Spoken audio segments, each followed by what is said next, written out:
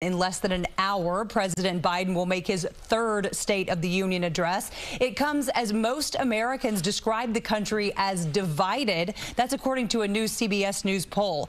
The other top answers of that poll were declining and weak.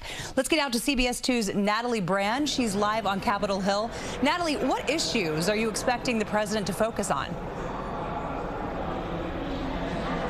Hi, Jessica. Good to be with you. Well, we expect him to focus on those issues that are top of mind for the American public, according to our polling, which includes, of course, immigration, the economy, also abortion, post-Roe versus Wade. Those are some of the key themes that we are expecting to hear tonight.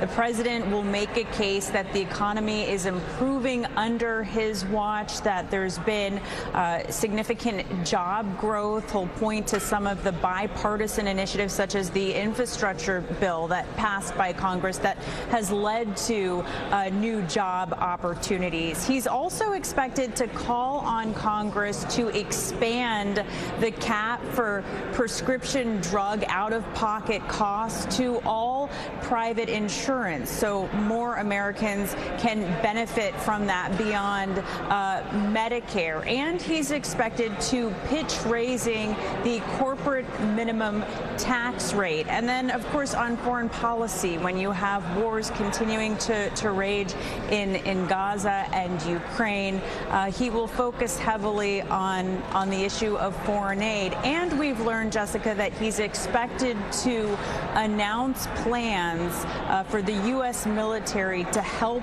build a port in the Mediterranean that could help get more humanitarian aid into Gaza. That would be a big announcement. Natalie, we know State of the Union every year, a big night for Washington and, of course, the president. But why does this year's speech take on extra significance?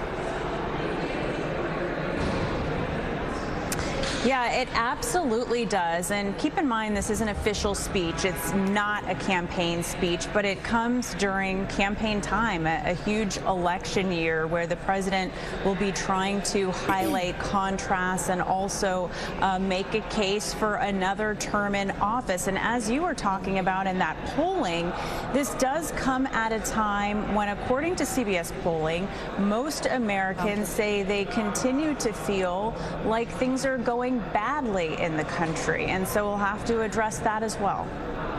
All right, Natalie Brand live on Capitol Hill. Natalie, thank you.